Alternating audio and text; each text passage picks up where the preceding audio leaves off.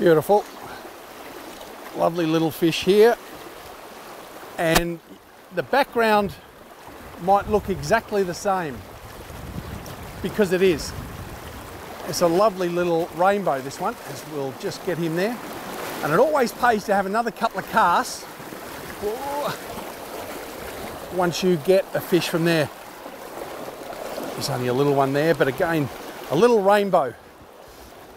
I'll just get the net. It's much easier, even though we could certainly grab him.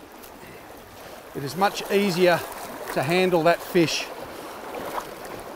with a net, and it stops him, I think, even if you get him up on the bank or bashing around on the rocks. It's not too clever for the fish. So we get him in the net and we can sort of subdue him here in a lovely little net like this, and it's a bit healthier for the fish.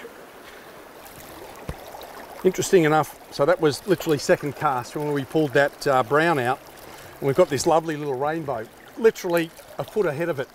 Sometimes when you take a fish out of that environment and it's a good feeding spot, another fish will go, hello, somebody's moved out, and they'll duck in there and start feeding. This could well be the case, or it can certainly hold a few different fish. So never just catch one fish and then just leave it alone. Pays to have another cast or two, and yeah, that can be your result. You get another fish literally first cast. And he's a rainbow. I'll just get that. He took the larger fly again.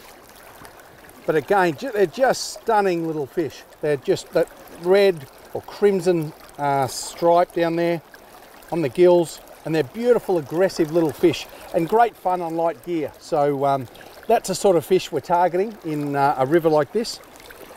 And I'll just give them a little bit of a dunk there, but just great fun, you know, to walk up a river, and it's not too harsh on the legs walking up here, and you get a fish like that, absolutely beautiful. We might send him home and see if we can't catch his mother or father.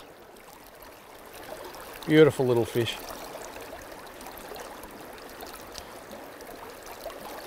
That's it. Good on you, mate. Well done. Great fun.